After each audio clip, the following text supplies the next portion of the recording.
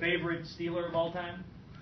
No, not a favorite one of all time. You know, I got to tell you, Mike. You know, there's a reason why our youngest daughter has a fat head of Jack Lambert up in her room. So it's great, and she wears she's got a Jack Ham throwback jersey that she wears to school.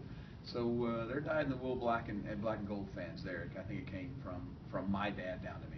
What about a favorite Steeler just like currently on the team? Maybe Big Ben, Le'Veon Bell? All I can say is with Big Ben, I was wearing 7 when you were in diapers. And, I'm a little older than that. But I have a picture of me in a Steelers jersey, number 7, when Big Ben was in high school. So, and if we're talking about Big Ben, I'll tell the same thing. He's a basketball player. I'm just going to tell you. They call me the Rain Man out in the arc, and they call me Van Gogh in the paint. Don't come in there. Is that right? You're a good basketball player.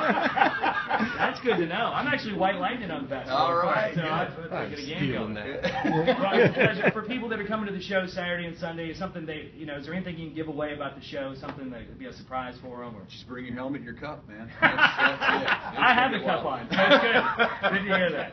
Well, thank you for meeting with us and everything. We have a couple winners here, Lindsay and Jake, that did the hashtag Froggy. Take me to Garth to meet you.